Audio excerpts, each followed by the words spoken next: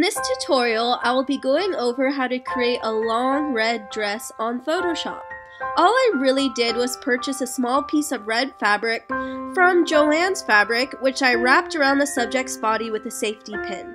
After taking a few pose shots, I then took the fabric off her body and waved the fabric in front of the camera in all directions, taking around 100 pictures of just the fabric billowing in the wind. The first step in this Photoshop process is to combine several pictures together to create the background landscape composite, and I did that simply by using the Photo Merge tool on Photoshop. And now I'm just clicking all the layers on and off so you can see how it just comes together. The next step, I'm going to use the spot healing tool. Since this fabric was really sheer and transparent, you can see what she's wearing underneath. So I'm using the spot healing tool and also the clone tool to get rid of the lines and stripes that show up underneath the fabric. And I'm just clicking the layer on and off so you can see the difference of that. Now I'm going to use my lasso selection tool to create a selection, and I'm going to copy and paste that selection onto the main image, make it larger, and I can't really find a place for this piece of fabric at the moment, this layer, so I'm just going to push it to the top and I'll come back to it a little bit later.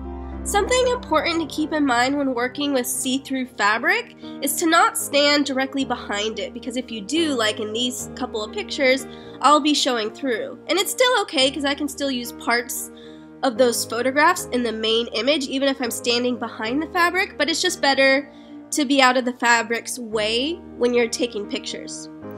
So right now I'm using the lasso selection tool. I'm going to copy and paste the selection onto the main image, and I'm just going to keep repeating these steps. I'm going to find all my favorite pictures where I think the fabric looks really cool and has like the best kind of flips, and I'm going to use all those pictures. And I'm not even exactly sure if I'm going to use all of them. I'm just going to bring my favorites onto the main picture, spread them all around the canvas, kind of like a puzzle piece. And once I have all my favorite layers on the main image, then I'm going to go through and combine all of them into a dress. And now that I've brought all my favorite layers onto the main picture, it's time to finally put the dress together. It can be helpful to flip your layers if it looks better, the dress looks better that way. Like I just flipped this layer so it's facing the opposite way, and it does help to reduce the transparency of your dress layers so it's easier to fit them into place. And I'm just going to keep clicking the layers on and off and see which ones I want to drag around, move around. I just flipped this layer horizontally like I did with the other one. And I'm also going to drag this layer down one so that it appears behind the dress instead of in front of it. So when I'm making a dress picture like this on Photoshop, I'm often doing that a lot. Moving around the layers, bringing some behind, bringing some in front. And since I brought this layer behind, it kind of created these little lines from the layer that was above it. So I'm going to create my layer mask on the layer that was above it, and I'm going to erase away so that all the layer can show through of the layer behind it. And I'm using the paintbrush tool to get rid of some of the lines on this layer as well. Now I'm going to go in and move this particular layer around. I think it looks really cool actually, and I like the natural shadows that it created on the sand, which is going to be very helpful in the Photoshop process. As you can see, I just enlarged it. And to enlarge a layer, you have to transform it first. On a Mac computer, you would have to hit Command plus T, and then it'll allow you to drag the layer and make it larger. And then I created my layer mask and erased away where I see fit. I just flipped this layer horizontally like I've done with many of the layers so far in this Photoshop process. This layer, I just dragged it behind the dress so it doesn't appear in front. I think it looks better just kind of sticking out behind. And I'm pulling it out to the left, making it a lot larger.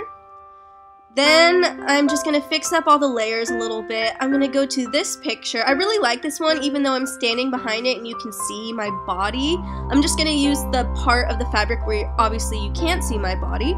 Copy and paste it onto the main image. Rotate it so that the flat side doesn't appear, and I'm just gonna put that where I see fit and move it into place where I think it looks pretty good. And the dress is really starting to come together. I kind of want some more perspective. So I moved closer to the camera as I was taking pictures with the fabric. So this is one of the pictures I'm choosing from that. And I'm using the warp tool just to make that layer a little bit larger. With this layer, I'm going to flip it horizontally, stretch it out, make it like 10 times larger. And I believe I already used this layer, this photo, in the main image, but I'm going to use it again because it's going to cover up where we used it initially anyway. And I'm just going to make that a lot larger as well. I kind of like the rock in the beginning, the rock in front of the picture, but I think it looks better to have a long dress, so we're just going to cover that rock anyways. And just move that where I think it looks best, create my layer mask, and use the paintbrush tool with black paint over white paint to erase away. This is a picture of the sky, of the sunset I'm going to use. I just copy and paste it onto the main image after selecting the whole picture. And then I'm going to stretch it out, make it larger, change the blending mode to multiply, then create my layer mask, erase away from the rocks, and then I'm going to paint back in with a paintbrush that's on 50% opacity and 50% fill so that it blends in really nicely the sunset with the rocks behind my subject. I would like more detail in the sky, so I'm going to bring up my curves tool and darken just the sky layer.